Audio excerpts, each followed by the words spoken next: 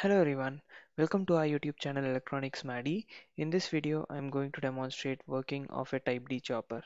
In case you haven't subscribed to our channel, please do subscribe to it so that you'll be getting the videos that we post regularly. Alright, let's get into our topic for today. This is the circuit diagram of a Type D chopper. So the entire working can be analyzed by considering only two cases. At the first place, let us consider case 1 as when switches CH1 and CH2 are turned on. What happens? So it will be very convenient if we consider equivalent circuits. So this is the equivalent circuits. When CH1 and CH2 are on, it acts as short circuit and it is represented in this particular fashion. The nature of load that we are considering is inductive in nature, so it will be convenient for us to analyze the circuit in an easier way.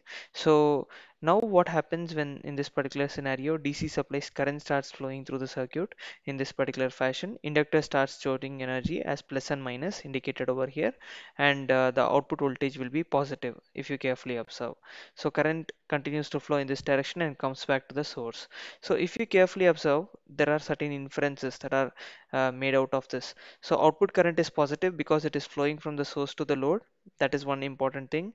Output voltage is positive because it is plus and minus with respect to the load terminals. So it clearly infers that it operates in first quadrant because output voltage is positive and output current is positive. So it is in first quadrant of operating mode.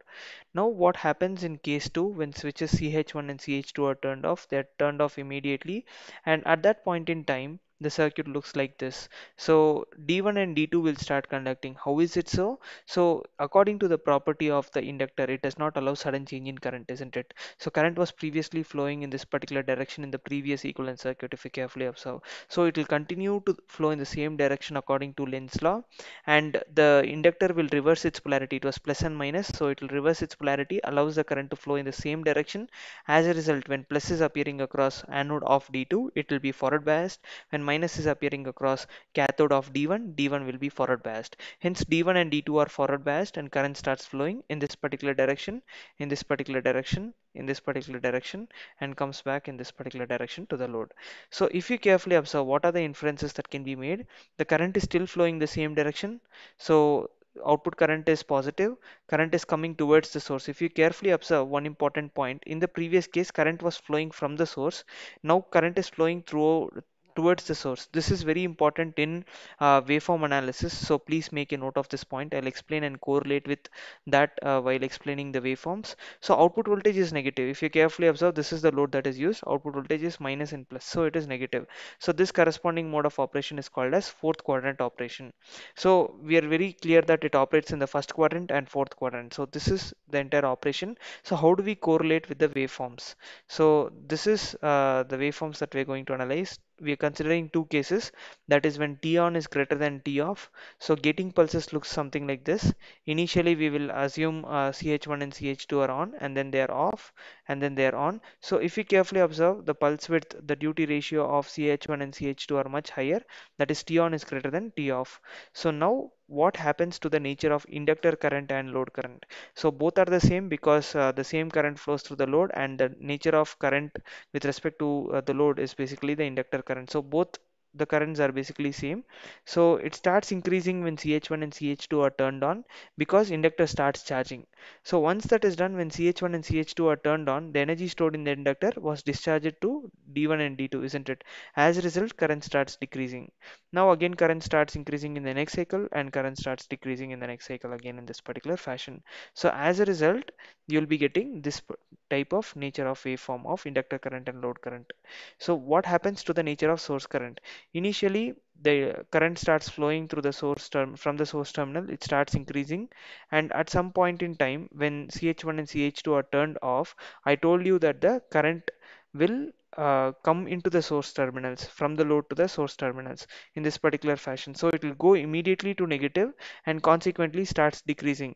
So this is because inductor is starting to discharge, and as a result the current is gradually decreasing. So the same current is flowing through the source, isn't it? So as a result it is also decreasing. At some point in time again, what happens when CH1 and CH2 are turned on? Consequently current starts increasing in the forward direction because current is flowing from the DC supply to the load terminals. Again, when the chopper CH1 and CH2 are turned off, it goes negative, and it follows the same pattern. So I hope this point is clear. That is why I told source current is coming towards, like, the current is coming towards the source terminals. As a result, it is going in the negative direction previously. Now what happens to the output voltage? It will be positive when CH1 and CH2 are turned on, and once it is off, it goes negative in this particular fashion.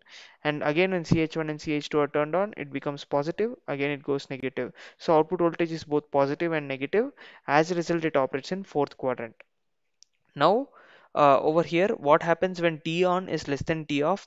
So this is the pulses. So if you carefully observe, T off is much more than T on in this particular fashion. On off is indicated. Now, what is the nature of inductor current? The nature remains same, only the duration in which their discharging will change. So off time will be more than the on time. As a result, the inductor will be discharging for more amount of time than charging for a lesser duration of time. Consequently, the pattern repeats. So similarly, for source current, it starts increasing, and at some point when both are off, it goes negative, and the duration of the current, source current, in the negative direction will be more because T off is more. Consequently, the pattern repeats again. So what happens to output voltage? Output voltage will be there for some point, and after some point when CH1 and CH2 are turned off, it goes negative, and the negative voltage will be more than compared to positive voltage. Again, it comes to the positive voltage, and once CH1 and CH2 are turned off, it goes to negative. So over here, one important inference: average output voltage will be positive because T on is greater than T off, and consequently the average output voltage is more positive over here. So here average output voltage will be more negative. So it mainly will operate in the fourth quadrant mostly, and over here it will operate in the first quadrant mostly. So that is some important observations that we need to make of with respect to the waveforms is concerned.